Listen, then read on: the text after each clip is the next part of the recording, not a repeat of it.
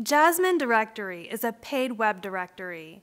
Submitters need to pay a review fee in order to suggest a website. There is a difference between suggesting for consideration and submitting and being assured of acceptance. Inclusion in Jasmine Directory is not guaranteed, which is good.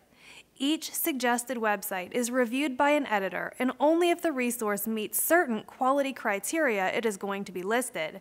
Otherwise, the review fee is refunded. Jasmine Directory is headed in a very good direction, and I'd like to see more directories like this over the internet. What webmasters should understand is that the web directory industry is dead as we knew it a few years ago. If you still think that submitting your website to a ton of free spam directories can do any good, you are wrong.